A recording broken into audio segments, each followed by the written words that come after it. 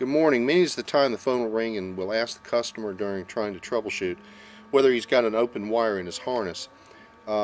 We know from experience sometimes that's confusing, so what we're going to do is just give you a quick example of how to use a continuity meter and how to ring out your harness. First thing we're going to do is remove the cup floor from the cup to gain access to the cup side of the harness. Then we're going to remove the cover from the DMC on the upper left hand side of the door to gain access to the other end of the harness. Then we'll show you an example of how to ring it out with a continuity meter. Alright, now that we've got the cup floor off, we'll identify the harness end that we're going to disconnect, which is right back there. It's a little tough to see. And pull it loose.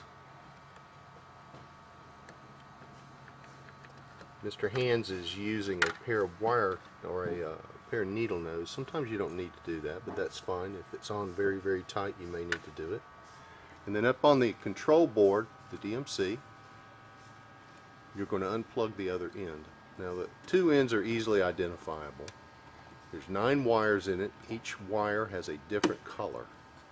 Both ends will match. What we're going to do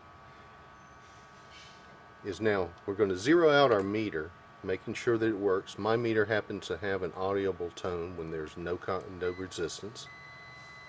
There you go. He's going to insert one end of the meter into the back of the plug, never in the face of the plug, because you malform or disform the part that actually plugs into the machine. Now usually at that point you can let it hang.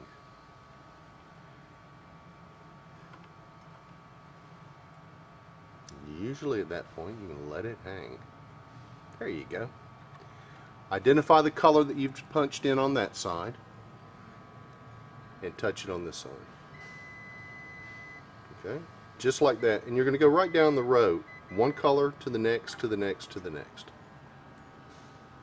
Anytime you get the audible tone, you've got continuity through the harness.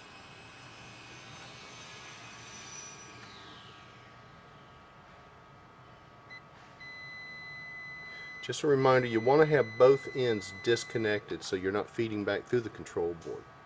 Now at any time you do this test, you do not get your audible tone. That's an indication that you've got an open wire. And once you've identified an open wire, if you go to the book under control board descriptions, you'll find the pinout. It'll tell you what the wire controls, and you're probably going to understand the relationship between the wire you found bad and the problem you're seeing in the machine. Now all that seems pretty simple and straightforward if you've got a broken wire, but there is a condition that's called an intermittent wire. For example, if you've got a cup that seems to fail only vending the number 1 column or maybe the number 1 shelf, simply relocate the gantry to that position and make sure that's where you're going to test your wires at. There's a good possibility if the wires are still touching in most positions, at that point where you know you have the problem, that's where the wire is going to be open and you're going to be able to identify it. And then again, most likely the break is going to be here where the harness flexes, and over here in the large chain where the harness flexes, down through here. But in any case, along the lengths, you're not going to want to try to cut that wire and repair it. You're going to want to replace the harness.